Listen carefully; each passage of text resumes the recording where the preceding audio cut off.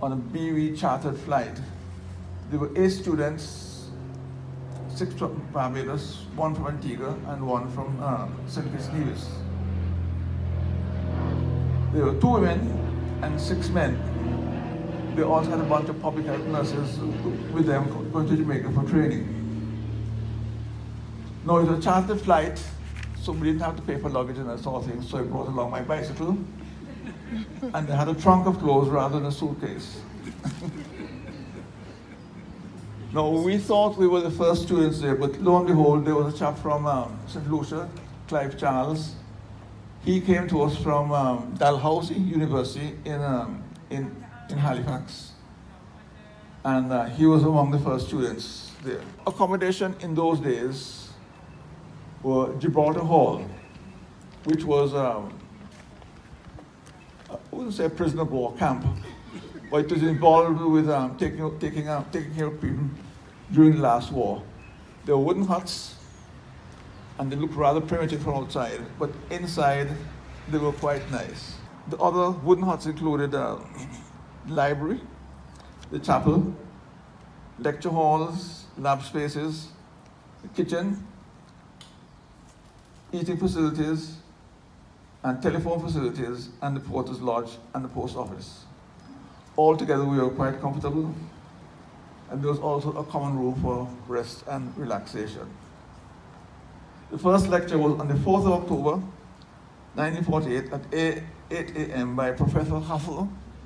He was from New Zealand and had a lift. It was on organic chemistry.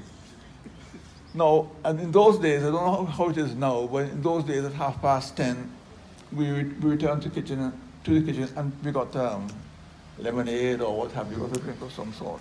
Then we had lectures and labs from 2 p.m. in the afternoon until 5 in the evening. Now, supper was at 7 o'clock, and in those days, there was silence from 8 p.m. onwards, as everyone was studying in those days. Things have improved since then. Our first class, as I mentioned, had 23 men and 10 women, the original 33. We were from most of the islands in the Caribbean, and all were represented except, all races were represented except the indigenous population, which came later.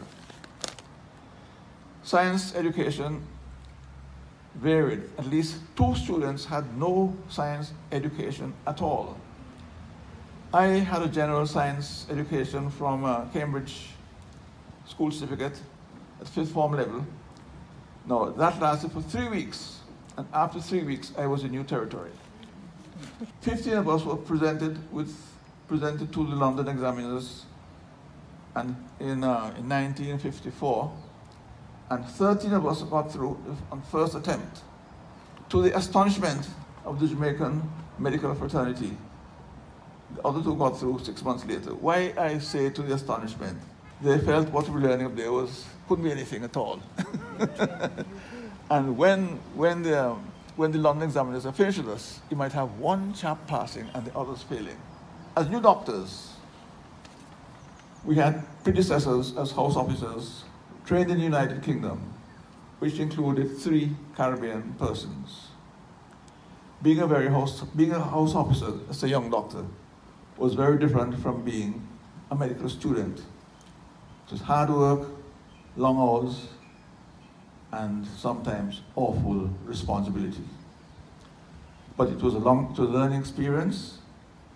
We were trained in the Caribbean, so we were familiar with the diseases that we came across without any undue stress and strain.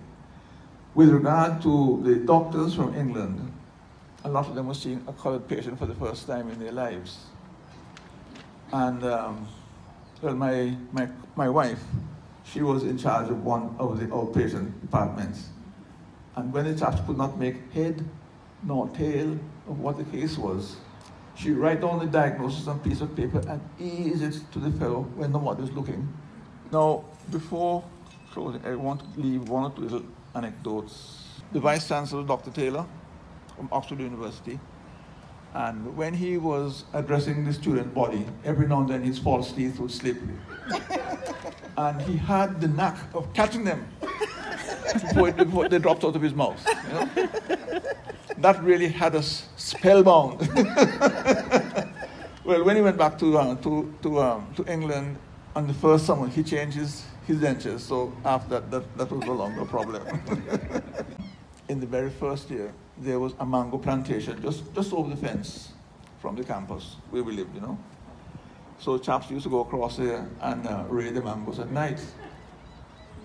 Well, one night now, the manager, I don't think it was the owner, the manager arrived with a car and took 6 of us to the police station with mangoes in bags as evidence.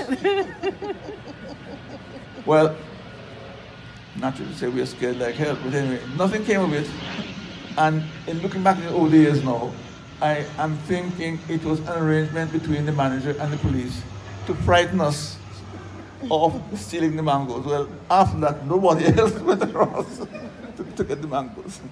In concluding, I would like to mention a gift which I received from God.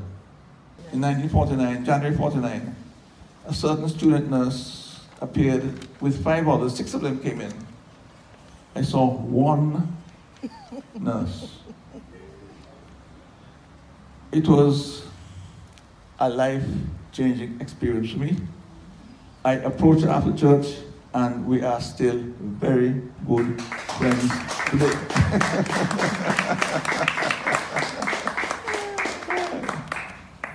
The other day, she whispered to me that you are also a gift from God.